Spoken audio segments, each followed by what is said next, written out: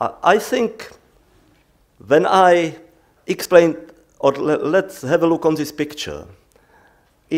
On the right-hand corner, there is a vis, which means how we see the landscape in equator, and on left side there is a thermo picture. So we see that there are temperatures 70 degrees, and when we look inside the acacia forest, which is on horizon 200 meters away, we have 20 degrees.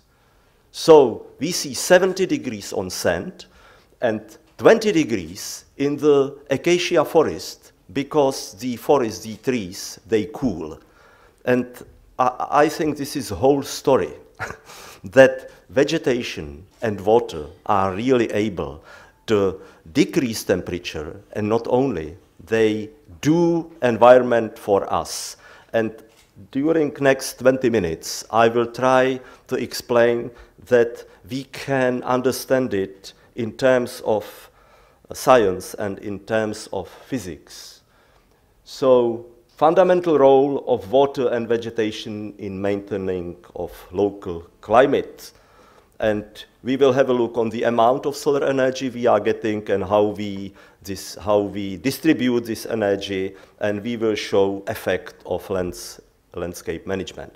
There is one term which is called solar constant. From the constant distance from sun, there is an amount of energy which is plus minus constant, and it's 1,367 watt per square meter. During 1 year, we are getting different amount because Earth goes on the ellipse around sunshine. So 1412 to 1321 is the amount of energy which goes on outer layer of atmosphere on each square meter during 1 year. When there is a nice sunny day, about 1,000 watt per square meter goes on about 1,000 watts comes per square meter, which means that 100 hectares, 1 square kilometer, which is not much, is getting so much energy like one reactor in our big power station Temelín. So our big power station, 2,000 megawatts, produces this energy, and this energy goes on 2 square kilometers. And we people steer this energy. We, by management, decide whether it will be heat or whether it will be life processes, which we cannot listen, which are very silent, but they are there. So this is the same power station from distance, and it produces some energy, 2,000 megawatts, and the area around has about 4 square kilometers. So during sunshine, it's getting twice more than this big power station is producing. Picture we saw. So you can have dry land, and on dry land, the main energy which goes away is hot air. Or you can have a cultural landscape, forest, which, when it is well designed, most of the energy is used for the life processes, and one most important is cooling effect of vegetation, so water vapor. And this is what Willy Ripple was explaining. Here it's illustrated. So we have 1 liter of water. In order to evaporate 1 liter of water, we have to add 0.7 kilowatt hours, 2.5 megajoule divided by 3,600, it's 0.7 kilowatt hours. Then water evaporates, we have energy in the water vapor, and water vapor condensates somewhere and release this energy. What we don't realize is that there is a big change in volume. 1 liter of water has, when it evaporates, the water vapor has a volume 1,200 liters. So more than 1,000 times more, and it happens around us. So steam engine works everywhere where there is a vegetation, but it's at temperature 20 degrees, and it happens. But we just don't see it, and we have to respect it. So we can measure it. I just now say some numbers which are supported by the measurement we do. We can measure the amount of incoming solar radiation, amount of reflected solar radiation, infrared radiation, humidity, temperature. And then we can see that if you have a concrete, which is a red curve, then from concrete surface on sunny day, 400, 500 watts would leave the surface in form of hot air. If you have a wet meadow forest, these 400, 500 watts will be converted into evaporation, which means in latent, in hidden heat. So we cannot measure change of temperature because, again, the energy was used for process. I'm showing this just to show that when we drain 1 square meter, we change the flux of solar energy in order of magnitude several hundred watts. And this is what we do. So when we do it on several square kilometers, we deal with the energy which we produce in our power stations. We know the order of magnitudes of the solar energy, how it is transformed to primary production, which means how much we can take with the biomass. It's not much, it's less than 1%. We know how much goes through decomposition, through heating, through the evaporation. We cannot measure so-called radiative forcing. Even if we believe it exists, it's unbelievably small what was calculated. For next decade, 0.2 watt per square meter.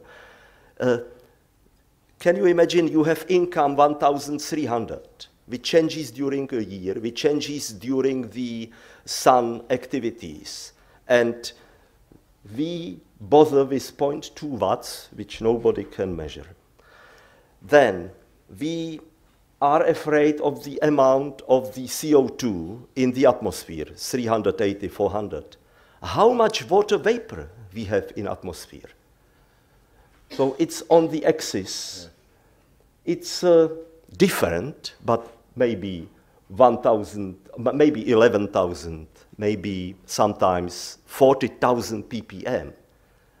And so if I plot it linearly, here somewhere will be CO2 in the second floor on the graph. It will be water vapor just fluctuating like this, depending on us what we do in nature.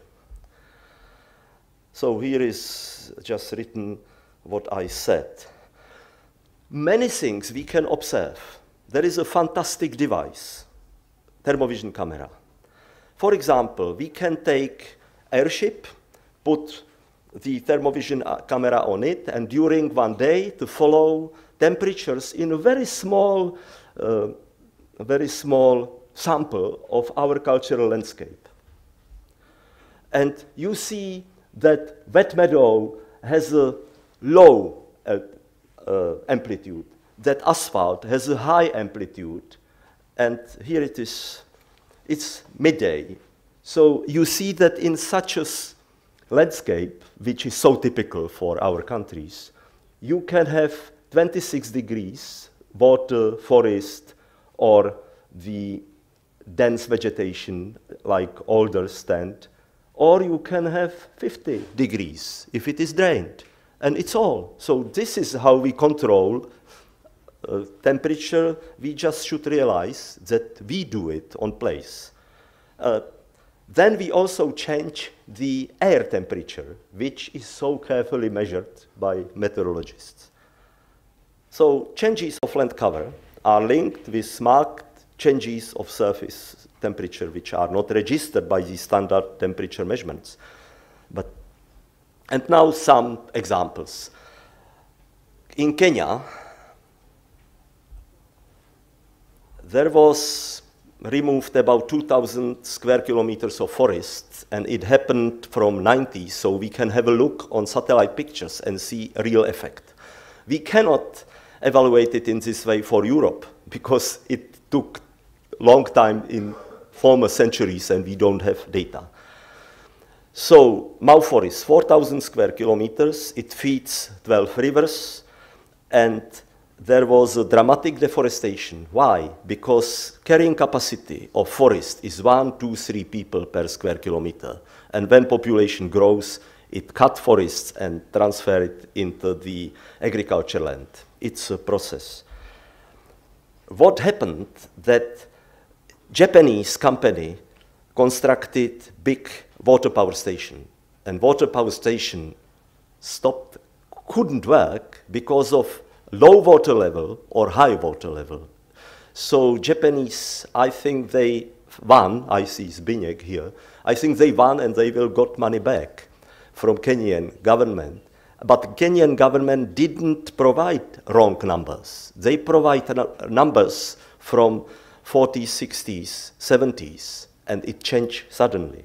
And we can have a look on the satellite pictures, and this was forest.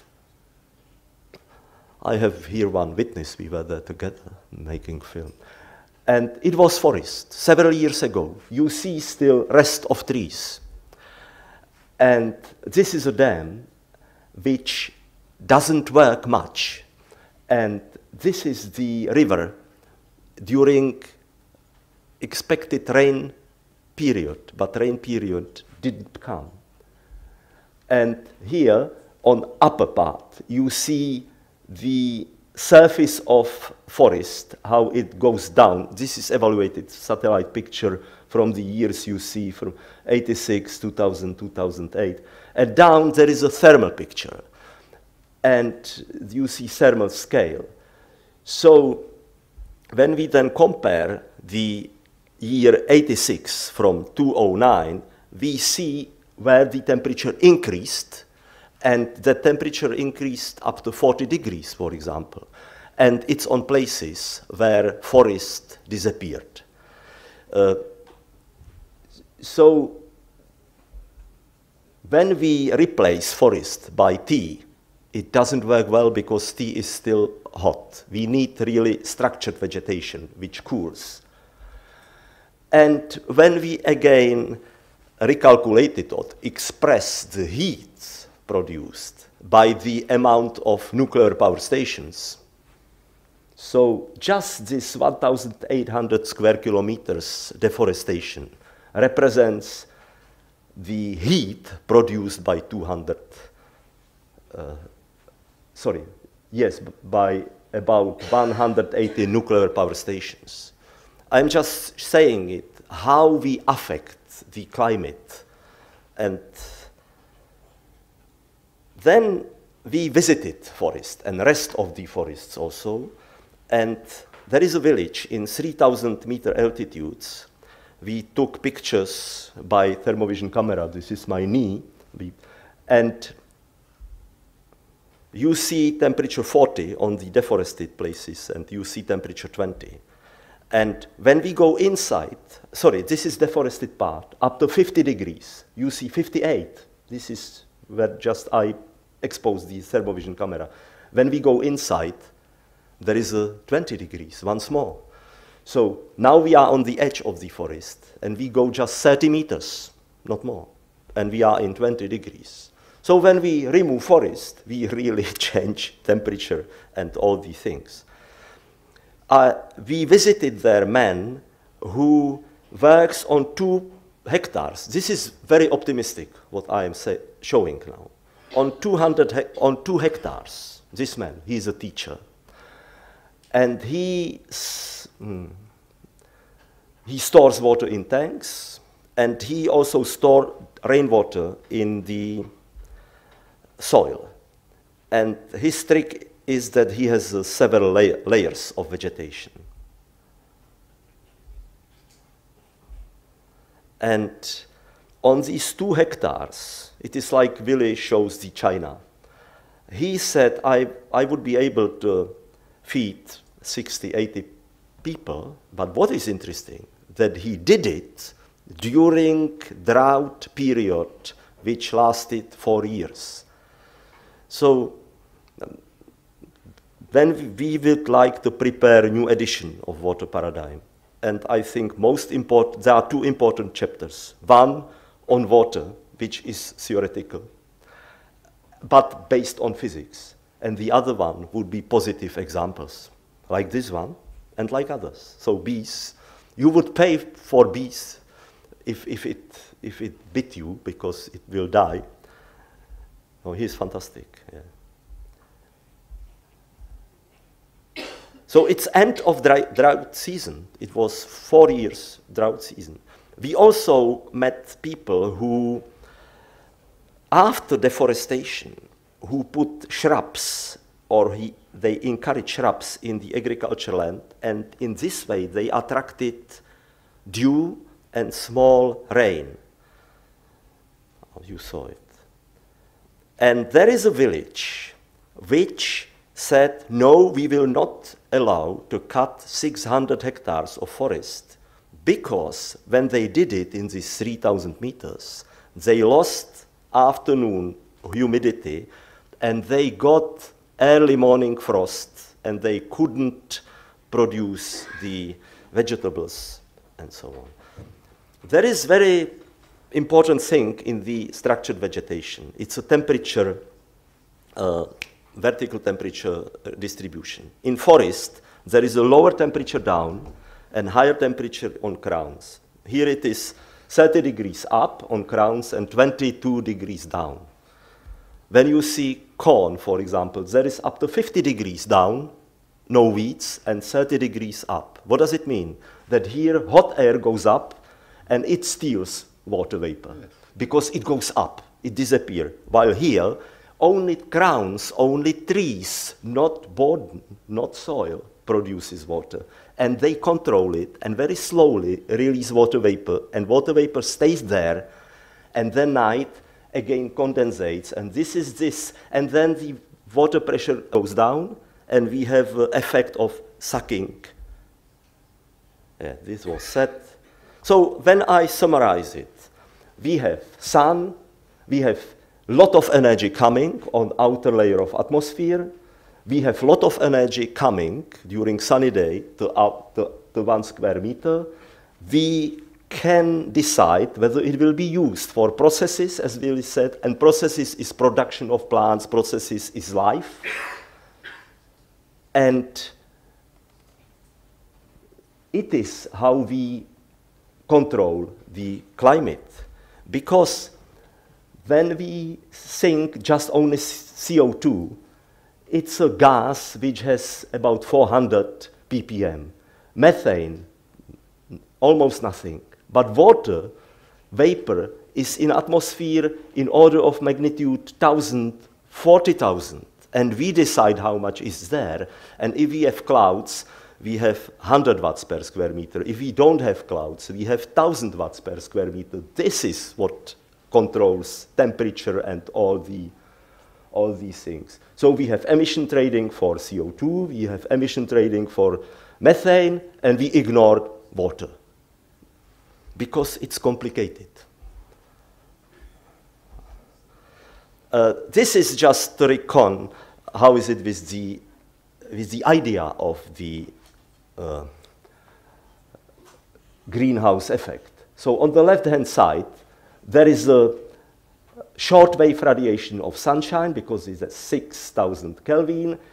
The sunshine goes through glass, and then hot air cannot go up, and partly long radiation also cannot go up. And Svante Arrhenius in 19th century, when he measured the absorption spectra of this gas, he said, oh, maybe that these gases may function like this.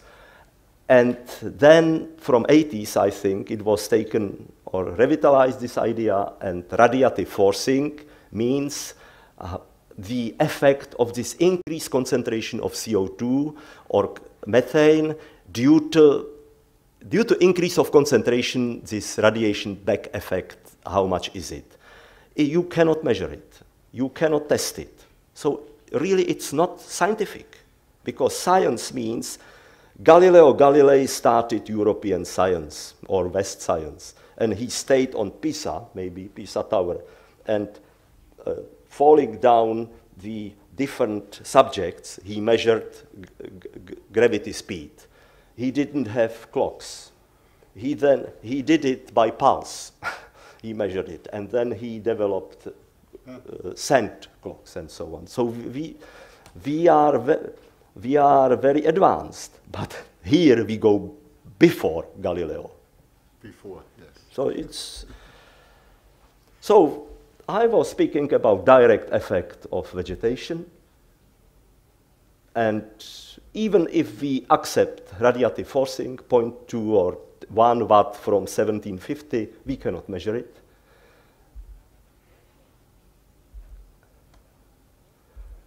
So, and at the end, I took from Michal and from Juraj some examples. So, Maharashtra, India, I think you were there, Michal? So it's a year, oh, where is the year? Here. So could you say me, it was very dry area, and then they decided to restore it, and there was a Hermann Bacher there as a father of this, and they just stopped rainwater by different ways. Yes, this is what I was looking at. So 1996 and 2009. It's a real case. It's not science fiction. And the people go back. So there was exodus from this country, and now people go back. So we don't need science. We need really experience and to appreciate what people were able to do. They measured also the underground water level, which is the blue line, and precipitation. So you see that precipitation increased and underground water level in Wales increased. This is Tamera. I think you was there also. Yeah. So 07 and 011. So it's a very small, I don't know, it's how big is it, 100 hectares or, no, more, several square kilometers. 3 hectares. Huh? 3 hectares. Only 3 hectares. And so it's unbelievable that on such a small areas, when you keep water and vegetation. But it is 140 hectares. 140, yeah, so 1.5 square kilometers. So, and they just stop water.